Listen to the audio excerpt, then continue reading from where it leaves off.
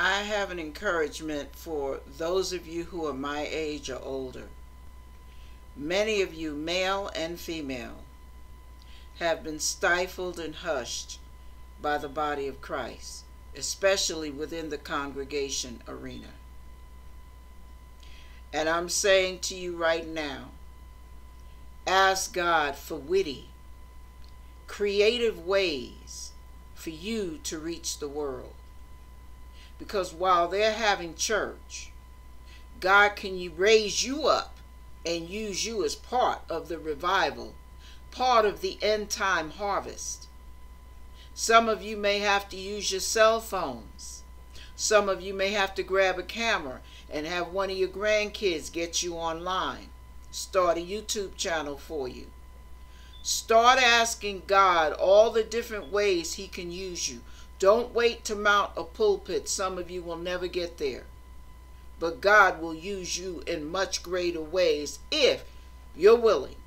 In Isaiah 6, God asked Isaiah, the angel spoke and said, who shall we send? Who will go for us? And Isaiah said, use me, Lord. I'll go. Will you say that to God? Use me, Lord. I'll go. Use me, Lord. I'll go into the prisons. Use me, Lord. I'll go into the convalescent home. Use me, Lord. I'll go online and sit in front of Facebook or YouTube. Use me, Lord. I'll go in the library. Wherever you send me and I'll go. God bless you. Some of you may start churches right in a restaurant.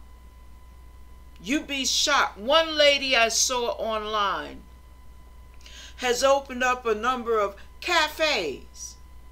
Her cafes are her congregations. Saved and unsaved alike come in. And they receive prayer for healing. They receive prayer for salvation. They sit and listen at times to words of encouragement. God created this world, and there is no set routine that we must be locked in to win the world. We must allow our minds to grow and expand and allow God to use us any way possible, by any means possible. Step out.